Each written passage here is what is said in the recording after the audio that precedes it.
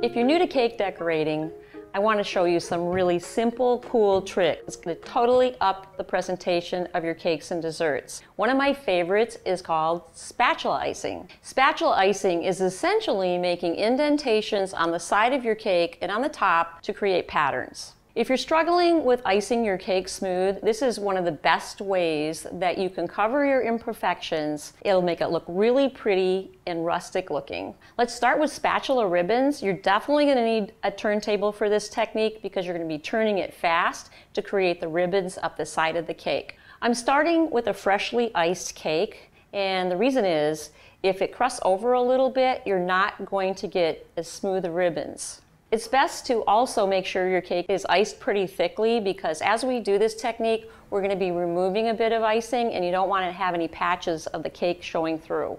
I have my turntable all set up with my little non-slip mat, which will help keep the cake from sliding around. I have a bowl here for any excess icing. I can go ahead and just scrape it off there. So the first thing you're going to do is place the spatula at a slight angle, and I'm going to go into the icing, but not all the way down to the base of the cake. And then I'm going to start turning. In a simultaneous motion, I'm going to slowly spin the turntable while moving the spatula upward. As you're spinning the turntable, try as much as you can to keep going until you reach the top. It's one continuous motion. If you stop, it's going to have a bit of a stop mark. And that's okay too. This cake is meant to look a little bit rustic anyway.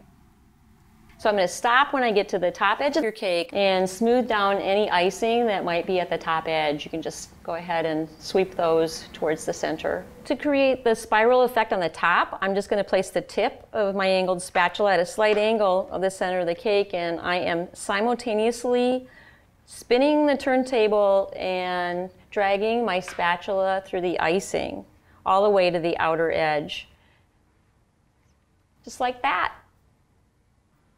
And that's how you do spatula ribbons, and now I'm going to show you how to do vertical lines. You can use a cake plate or a turntable for this technique because all you're going to do is just swipe a vertical line from the base of the cake all the way up the side. I'm going to start out with the tip of the spatula right there at the base of the cake. I'm going to press the icing so that it creates a deep impression without touching the cake underneath, and I'm going to drag the spatula upward, removing any excess icing on the spatula before I start the next line. I'm leaving a very small space between my swipes to keep the look of a ridge. And I'm going to go ahead and just repeat this process until the side is finished.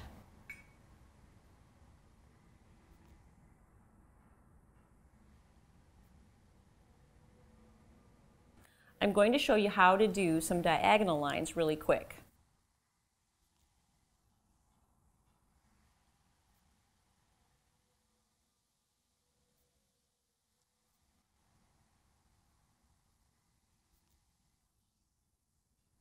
I can turn the turntable as I move around the cake without having to manually, turn a plate.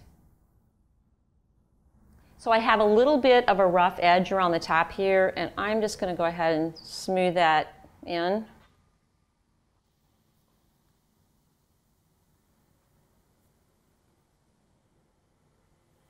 And so that's how you do the vertical and the diagonal spatula icing. You can see spatula icing is a super simple technique. You can even finish it off with some sprinkles. This technique can be also used on sheet cakes, cupcakes, brownies, and even cookies.